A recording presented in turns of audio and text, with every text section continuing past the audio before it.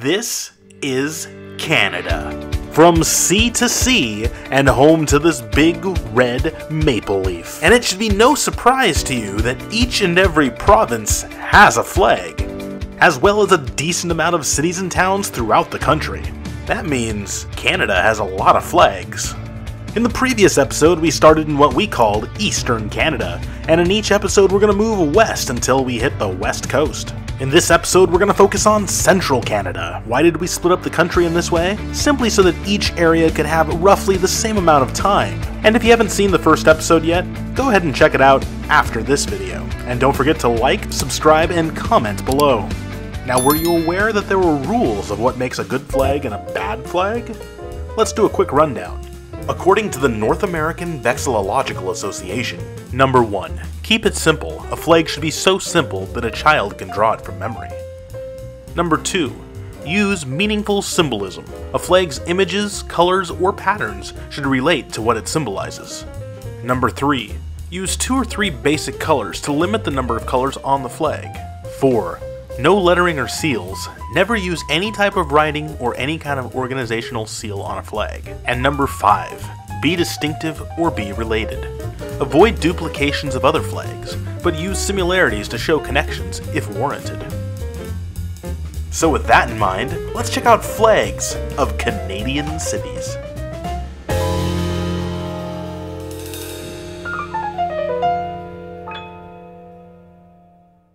We begin our journey in the territory of Nunavut, in the region of Qaqikqaluk, the capital city, Iqaluit. Now, according to the rules set up by NAVA, technically the flag of Iqaluit would have many flag sins, but personally, I think it's pretty cool. And quite frankly, there are many cool flags in Nunavut, but we don't have time to go through them all. I present to you Iqaluit's flag. The flag you see here is actually a revision of the older city flag that came from 1986. This revised version was actually restyled by a graphic artist at a business in Yellowknife, Northwest Territories. Prior to Iqaluit becoming Iqaluit, the area was used as an Inuit summer camp. The bay was known for good fishing, and that's where they caught fish. But the first established settlement was in 1942, when the United States built an air base during World War II, known as Frobisher Bay Air Base. Iqaluit was known as Frobisher Bay until 1987. The flag's design is based off a Canadian Pale design, but instead of red ends, the ends are blue. At the center of the flag is a design. At the top of this design, we see what appears to be mountains, and they are mountains. The Everett Mountains. The river coming from the Everett Range is the Sylvia Grinnell River that flows into Frobisher Bay, which happens to be represented by the upside-down triangles that sort of are the reflection of the mountain range. And below the lighter blue we have 3 fish, showing the viewer that Frobisher Bay is a hot spot in a cold land for fishing, and always has. Lastly, we have one of the biggest sins, text on your flag, but I personally think it's okay here, because you got Iqaluit in English above, and then you got Iqaluit in the native language below. I don't know, I think it's pretty cool, and it's a neat way to see the native language. It's sort of proudly plastered on there for people to see. I also enjoy how this newer flag revises the older 1980s flag and just kind of elevates it a little bit. And if there is another iteration of this flag, it'll be fun to see how it evolves. This flag gets 3 big fish from me. Good job. Ottawa, the capital of Canada. The city itself is known for being quite divisive because of politics, and we all know how divisive politics can be. But did you know that Ottawa is also known for its flag, which is equally as divisive? Or it was. Let me explain. In an attempt to be inclusive, Ottawa created a flag that created division among its citizens, and was known for being one of the ugliest flags in Canada. The original flag was adopted in 1901, and was a tricolor design, with 3 different colors representing different things. The purple represented the monarchy, while the red represented the Liberals, and the blue the Conservatives. In 1987, they tried to make the flag look better, and they slapped the coat of arms on there, but yeah, it doesn't look that good. But then finally in 2000, they decided to throw the flag away, despite it being the oldest municipal flag in Canada. They started all over, threw away the politics, and made a brand new flag. This time a flag designed by a commercial design firm. And here it is. a big change from the previous one. As we can see, the colors are blue, a teal green, white, and there's a big spiraling O in the center. The little streamers shooting off of the O are supposed to be reminiscent of local architecture, such as the Parliament building, and yeah, I can see that. I can see kind of the tower there, Anyways, each little streamer thing is supposed to also represent a quality of Canadian life, symbolizing hope, harmony, and working together towards a common goal. The O is obviously for Ottawa, whilst the blue is for the river and the waterways that surround the community. The green is for the quality of life. The green spaces, the parks, the trees. And yeah, I think it's a nice looking flag. For some reason, the O reminds me of like a conch shell. So I think of this flag as like a coastal community or a seaside community. I don't really see it as the capital city's flag, but I think it's a nice flag. You can also view the center of that O as a pit where all of your taxpayer money goes and you never see results come from it. That's another way of seeing this flag. Other than that, I think it's time for us to move on. We begin our trek to the Golden Horseshoe region, to the shores of Lake Ontario, to the city of Oshawa. The city's flag was adopted in 1974, after a contest held throughout the city, and the flag made use of the city's coat of arms that were adopted in 1952. And in the most Canadian thing ever, in 1967, they added a beaver to the coat of arms. So in the center of this blue flag is a simplified version of the city's coat of arms, encircled by 2 rings of 15 stylized rosed petals. The outer ring is white while the inner ring is yellow. The primary colors on this flag, the blue, white, and yellow, are also the colors of the city of Oshawa. And why the rose petals? The rose is the official flower of the city. As we zoom in on this coat of arms, we can see it split into different tiers. The upper tier is golden yellow with 3 different gears, with the central one being larger than the others. The center of the gears are blue and the outer part is red. This symbolizes the industry within the city. The next tier from left to right shows a sailing ship, a winged wheel, and a flying bird, all in a golden yellow. The ship stands for waterborne commerce, which today is done through the port of Oshawa, which can be seen in this video of ours. The winged wheel is for transportation on land, and the bird is for the Oshawa airport. The final tier has 3 green maple leaves. They symbolize Ontario, Canada, and that's all it is. It symbolizes 2 things, but there's 3 of them. They couldn't come up with a meaning for 3 different maple leaves. That's okay. We'll end on the very top of the coat of arms, which has that beaver they added in 1967, and that beaver is there because it is the national animal of Canada. I'm sure a lot of you thought it was the moose. So how do I like the flag, I hear none of you asking? Personally, I like it. I think it looks really nice. I think it has nice colors. I do like how the center looks like a rose, which would kind of tie in with the city's official flower being a rose. Plus, there's a lot of good symbolism to boot. Overall, nice flag. Toronto, Ontario is the largest city in Canada and home to this flag. It is a flag I personally love. Unfortunately, it doesn't look as good in person. I'm going to say it really doesn't. Right here on a computer or on a TV screen, it looks great. But in person, on a flagpole, it doesn't look as good.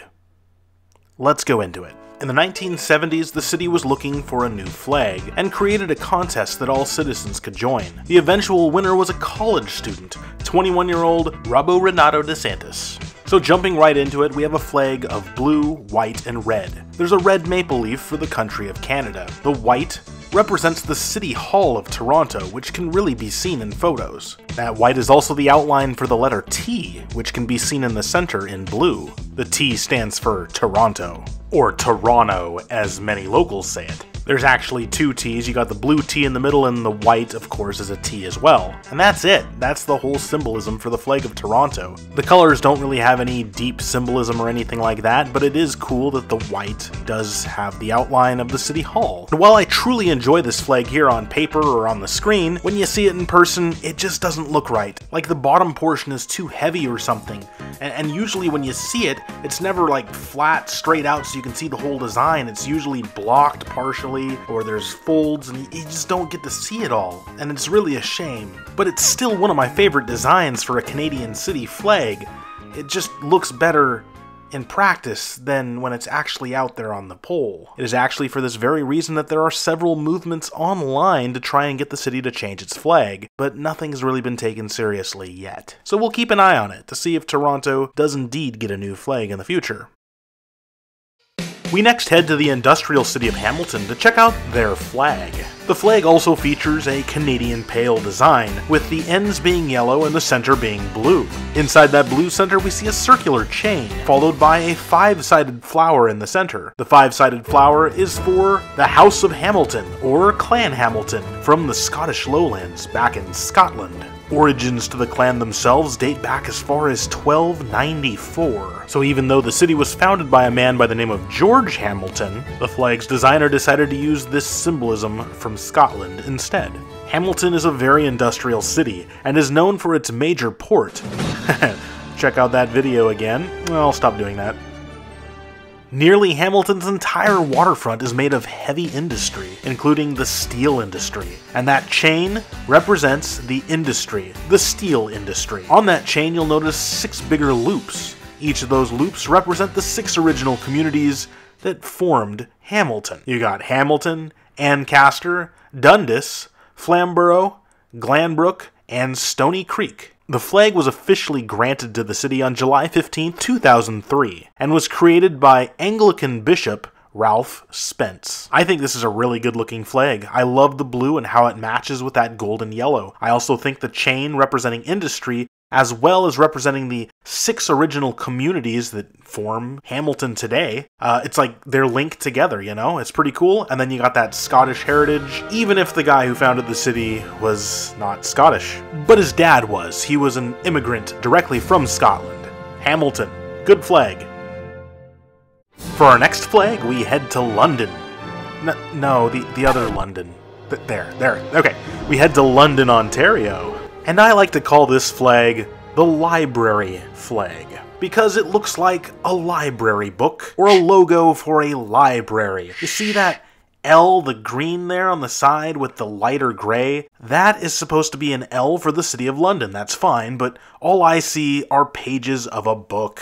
So it's a pretty simple flag. On the right-hand side, we see the words London, Canada, because, you know, they gotta let people know that there is a London in Canada. But that is also a flag sin, because you have words on the flag. There are supposed to be no words on the flag. Second, above that, we have the corporate logo for the city, which is a tree that was designed in 1980. So pretty much we just have a logo on the flag. On the left-hand side of the flag, we see a green and silver L shape. The green L actually represents nothing, but the city is known as the Forest City, so I'm going to pretend that it actually means forests. Green trees, you know? Okay. The silver is supposed to symbolize, and I quote, the opportunity the municipality offers to its existing and prospective citizens.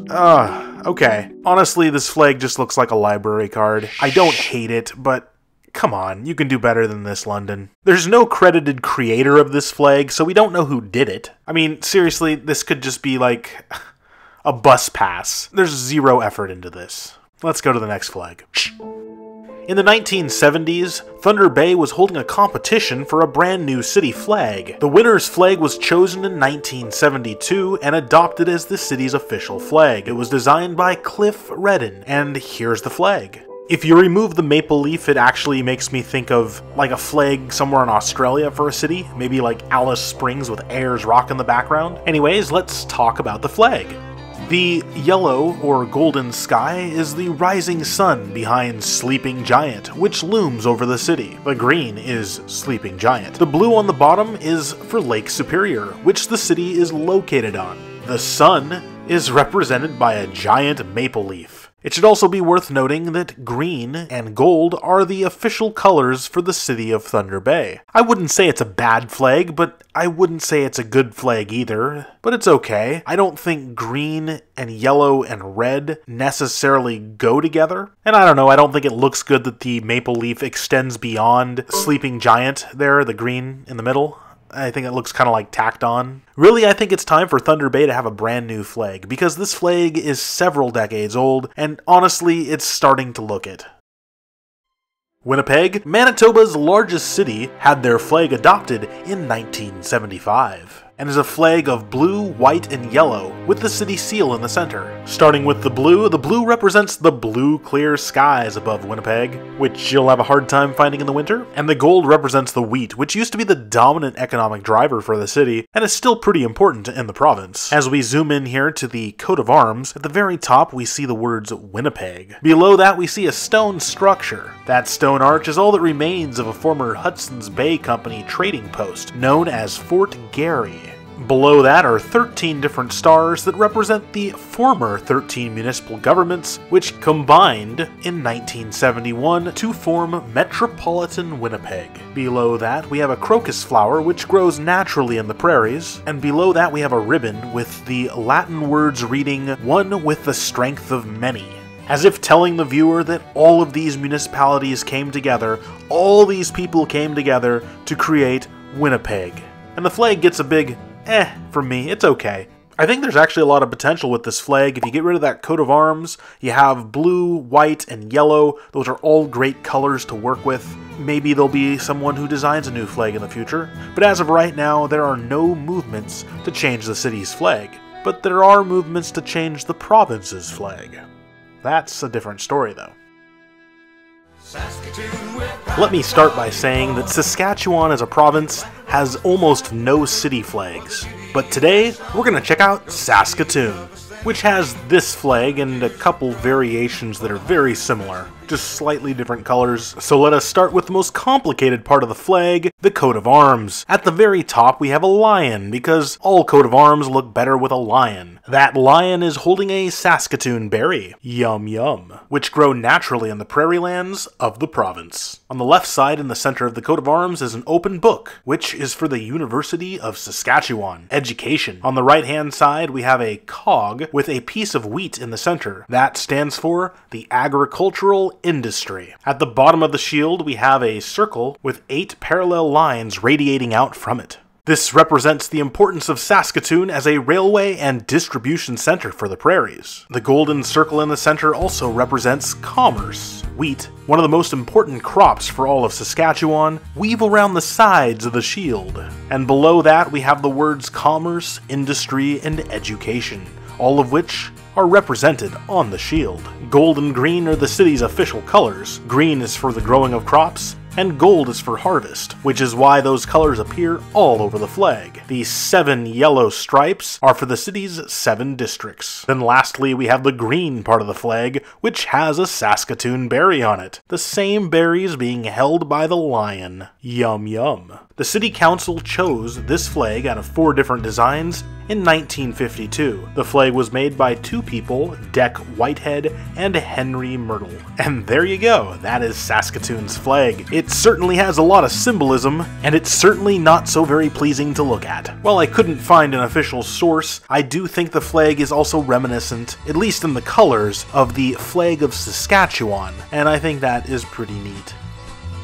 And with that, we have one more flag left, in a city that straddles the Alberta and Saskatchewan province line. This is Lloydminster, and Lloydminster is quite unique because both provinces, Saskatchewan and Alberta, recognize it as one single city, as one entity. So, even though it's in 2 provinces, it's incorporated in both as one single municipal administration. Meanwhile, their flag seems to celebrate the unique position that Lloydminster is in. Right away, one notices a blue and green background separated by a black line, and in the very center, a city seal. Let's talk about the city seal, because at the very top it says the City of Lloydminster, using the oil derrick in the center as somewhat of a dividing line. From that oil derrick, we see a line go down through the strata of the earth, and at the very tip of the shield, we see black, which stands for oil, black gold, because Lloydminster is known as the heavy oil capital of Canada. To the left of this oil derrick, we have cattle, and to the right, we have wheat, both very important agricultural industries in the city, while in the background, we have forests and rolling hills, following the geography of Lloydminster. Behind the city seal is a large, thick black line which represents the border between Saskatchewan and Alberta. On the left in the blue is Alberta, with the Alberta provincial flower, a wild rose, while on the right is green for Saskatchewan, with the Saskatchewan provincial flower, the western red lily. And I gotta say, while it's definitely not my favorite flag in the world, I think it's kind of neat because this is a unique community, being separated as such, and they do a fairly good job at representing that. I do think it could be done in a nicer way though. Maybe in a more modern way, featuring modern design principles on flags, but I'm sure they have more important things to do than thinking about a city flag. And those are the flags from what we call Central Canada.